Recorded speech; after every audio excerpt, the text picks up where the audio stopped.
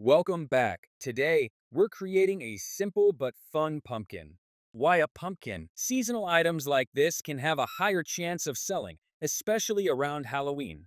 Pumpkins are always in demand, and by the end of this lesson, you'll have a marketable 3D asset that you can put up for sale. It's a great way to start small, but still create something valuable. You don't need to overcomplicate things sometimes. A simple prop like this can be the perfect way to kickstart your 3D side hustle. So, let's dive in and get started. And before we begin, don't forget to subscribe and hit the notification bell so you never miss a new lesson. Let's get started. First, we'll delete the default cube. Then, let's quickly revisit our last lesson. We'll press Shift plus A to add an object, and this time we'll select UV sphere for our pumpkin. Next, we'll turn on the proportional editing function, which makes adjusting the mesh smoother and more natural. As a reminder from the last lesson, press 1 to switch to the front view. Now, let's select the top vertices of the sphere. Press G to grab, then Z to constrain the movement along the Z-axis, and gently push the top of the mesh down. Do the same for the bottom vertices, press G, then Z, and push the bottom mesh up slightly to create a basic pumpkin shape. To isolate the top part of the sphere for the pumpkin's stem, select the top circle of vertices. You can either press C for circle select or use box select with the mouse to highlight the top faces. Now, press E to extrude the top faces upwards for the pumpkin's stem. Press G to move, then Z to keep it constrained to the Z-axis. You can scale it down by pressing S and adjusting with the mouse.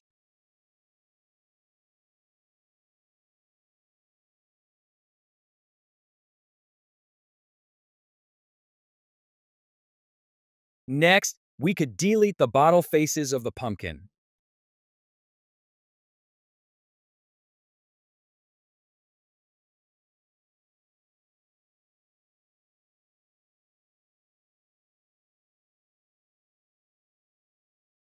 And we could isolate the stick from the top of the pumpkin. To adjust the overall pumpkin shape, press S, then Y to scale along the Y-axis, refining the shape of the pumpkin and stem.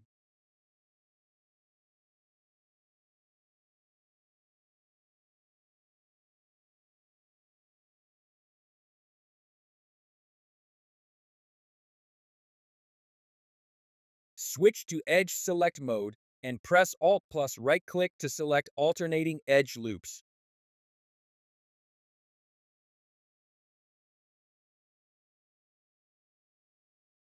Scale these loops down slightly to give the pumpkin that classic irregular, bumpy shape. For a smoother visual, press Ctrl plus B to bevel the edges, softening the transition between loops. Next, let's smooth out the top and bottom of the pumpkin. Switch to Sculpt mode and press Shift plus right-click to smooth the mesh where needed.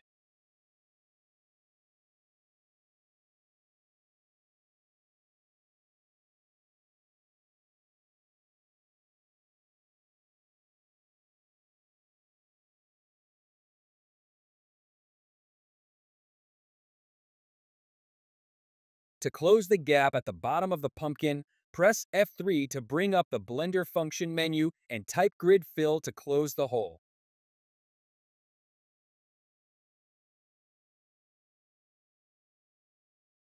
After that, right-click and choose Shade Smooth to soften the appearance.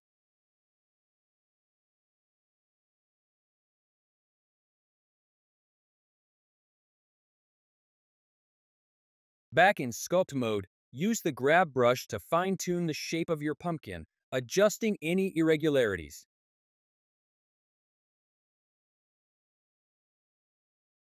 To enhance the pumpkin's look, apply a Subdivision Surface Modifier from the Modifier panel under the Generate category. This will smooth out the surface even further. Switch back to Object mode to apply the changes, and then return to Edit mode to start drawing the eyes, nose, and mouth of the pumpkin. A quick tip here. Use the original grid to outline these features instead of the knife tool. This makes texturing and game engine export/import easier.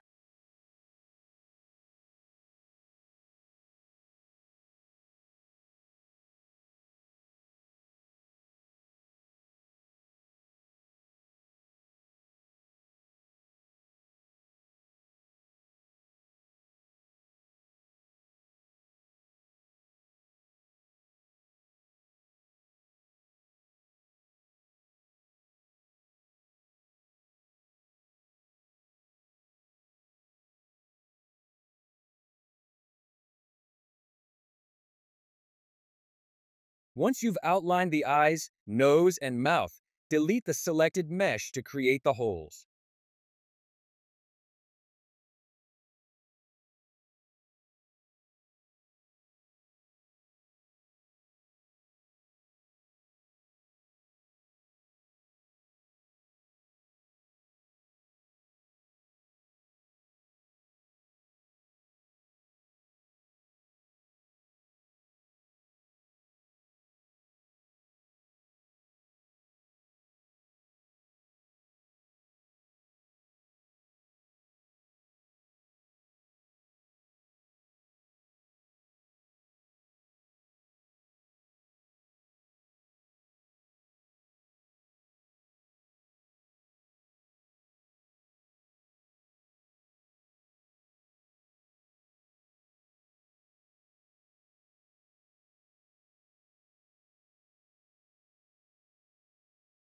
To add thickness to the pumpkin, use Alt plus right-click to select the inner edge loop.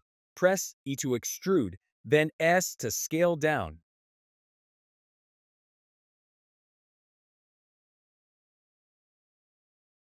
You can switch to wireframe view to adjust the inner faces more easily. Use G plus X or G plus Y to move the inner faces as needed.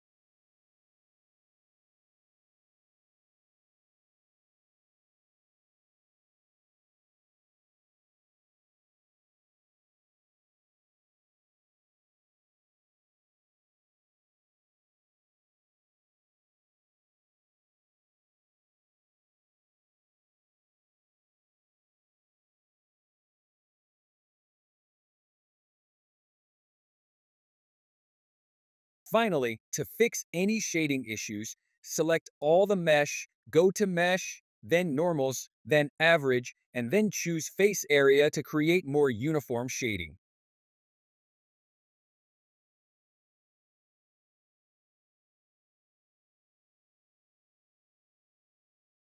And that's it. You've just finished modeling the basic shape of your pumpkin man.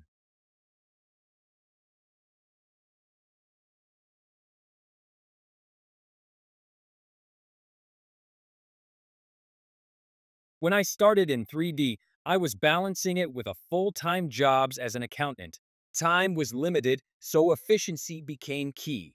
I couldn't spend days on one model. I had to find joy in making simple things quickly. This pumpkin is the perfect example. In under 10 minutes, you can make a basic pumpkin, sell it for around $2, and easily make $60 an hour if you sell just 5. If you add a rig and spend about an hour on it, you can price it at $12 and still hit that $60 per hour mark. The trick is to keep things simple and efficient and find satisfaction in finishing projects. You don't need to overthink it, just complete one task at a time and enjoy the process. Now, let's move on and give our pumpkin some textures in Blender. First, head over to the Material tab under the Properties panel and click Add New Material. For the base color, change it to a dark orange and adjust the roughness and metallic values to achieve a more realistic look for the pumpkin's surface.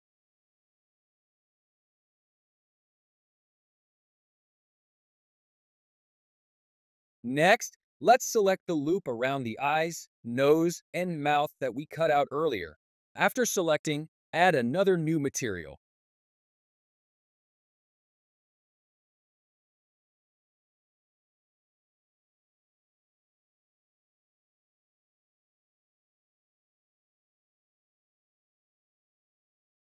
Change this new material's color to black and click Assign to apply it specifically to the selected mesh.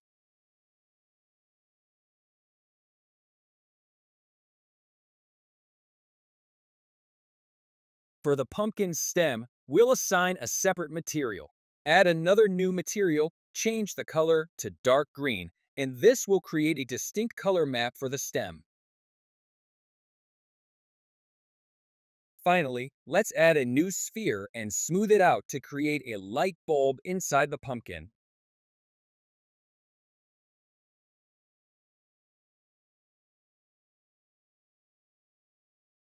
Assign a new material to the light bulb, but this time set the color to green and adjust the emissive color and strength to give it a glowing effect.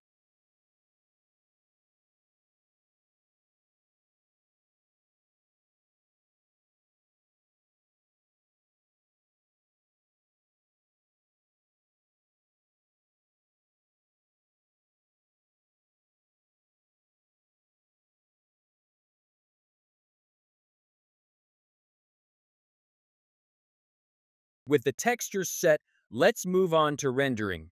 Use what you learned in the last lesson, press 0 to switch to camera view, and don't forget to lock the camera to view.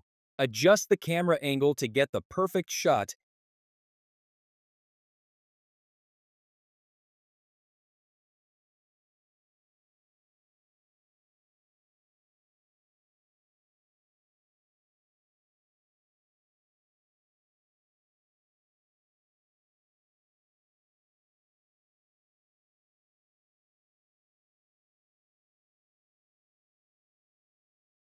And you're done. Your pumpkin is ready for rendering and even selling in the marketplace.